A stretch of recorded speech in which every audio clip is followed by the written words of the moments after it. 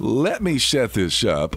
We carry Houston Tiger Sports, and on Tiger Basketball, the voice of the Tigers, the one, the only Butch Birch, and his sidekick, the color guy, is Jim Bukowski. But I guess the last few games, according to Butch, his color man, Jim Bukowski's been milking goats, so he's been having special color guys. Hold on. Make sure I'm keeping up with your story. Did you say milking goats? Milking goats. Okay, all right, go ahead. Just make sure I'm hearing you right. So he had Coach Kell in one night. He had Mr. Wes Murray, the CEO of Texas County Memorial Hospital. Yeah, okay. In as a color guy. And so he made another appearance last night. I heard about that. So we have some clips from one of the games, which Wes Murray did color with Butch Birch. I can't wait to hear this. I listened to the game last night, and I thought they did a great job. Excellent. It's really difficult, as well as you and I know, Wes, to not have a little bit of time to poke some fun at him. So let's cue the clips. All right, here's one of the clips. Against the press, that's Butch Birch. So he gets it back to O'Neal. He's in the center of the court trying to beat the press, and we're going to have a foul called on Luther. It's obvious.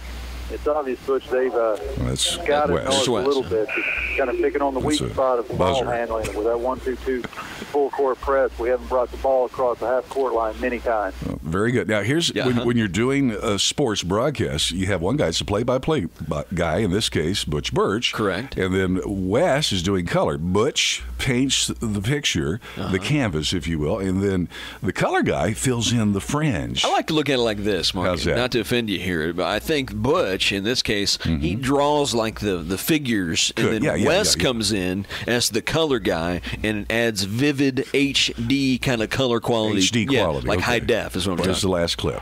It looks like this stage in the game looks like Coach Griffin's going to clear his bench and play all these players. That's really a nice gesture on his part. We'll see who's coming in right now. Looks like number, is it 99? Must be a new entry. Oh, I know who this is. This is here on my roster. It shows it's Richard Vermeulen. Oh, that's Rick Vermillion, number 99, coming in today. I know who he is. For academic reasons, he's just now eligible to play for the Houston Tigers. Butch, I wish they had discussed with him that the tie string for his gym shorts goes in the front. We're having a little bit of problem with it. Maybe he can get that worked out before the next game. Looks like Coach brought him in to call timeout for the Houston Tigers. It looks like that'll be all of Rick's playing timeout.